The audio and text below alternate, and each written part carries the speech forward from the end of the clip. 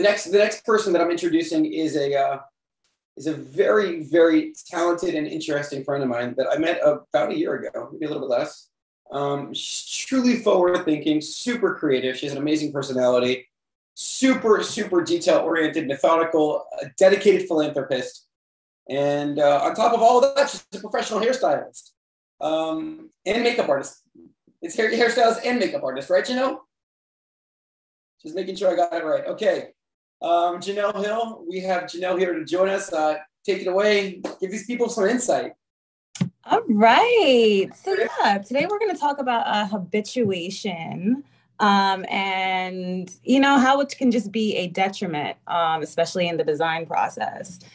Habituation is defined as a behavioral response to decrement that results from repeated stimulation and that does not involve sensory adaptation, sensory fatigue, or motor fatigue. What does this mean?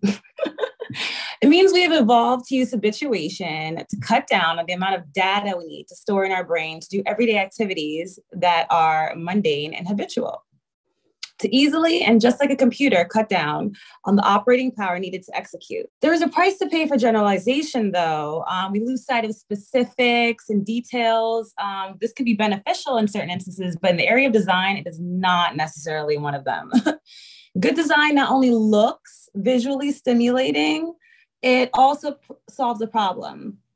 You can't solve new problems from habituated ways of thinking. You have to look at them from a fresh, fun, fresh, unbiased POV, point of view.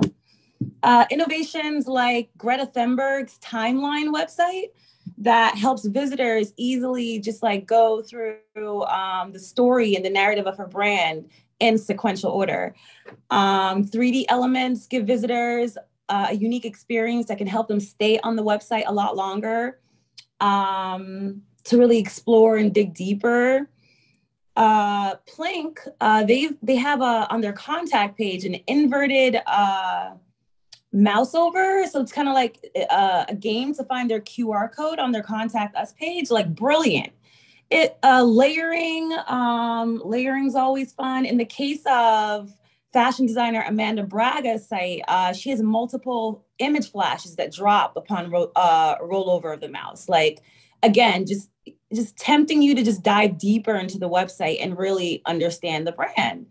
Companies large and small come to ImageAppeal to help them create a web presence online that not only represents their brand, but helps with the client acquisition and help them clientele customers they've already activated. A specific brand in a specific industry with specific needs that has clients with specific desires. With over 7 billion people on the planet, and with just as many preferences and distinctions, how do you generalize design for the masses? The answer is you don't. You look at each person, each client as an individual. The answer is you don't. You look at each project individually, and if you're designing for the first time, you create an investigation process to identify the client's brand story and core needs. You stay objective and think from the POV of the client. You keep reading, you keep learning, the evolution never stops. And you stay open, US open, like you stay open yourself. Again, just really diving into the core needs of the client and what they need. Not just like what necessarily looks cool, we want things to look cool, but we also want to really just be, client focused, client need focused. Complacency can be dangerous, not only in design, but in business in general. On the onset of the pandemic, I was forced to close down my NYC-based business and pivot online headfirst into e-commerce.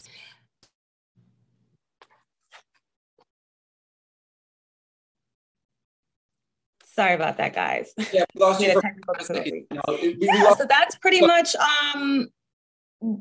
just even that right there, having to pivot into different industries, having to pivot within the industry you're in. If you're not staying open, if you don't have, again, just if you're not really tapping into your imagination, you're not going to be able to, you know, much less design a website, much less make it in business. So habituation is just something we definitely want to steer clear of. We want to just, again, be, you know, being proactive, whether you have to create space in the day to like meditate, really just stimulate your imagination. Because it's from this imagination that you're going to have your best problem solving skills. That's pretty much what I really wanted to get across. I think I really hit the nail on the head with the point I was trying to bring home.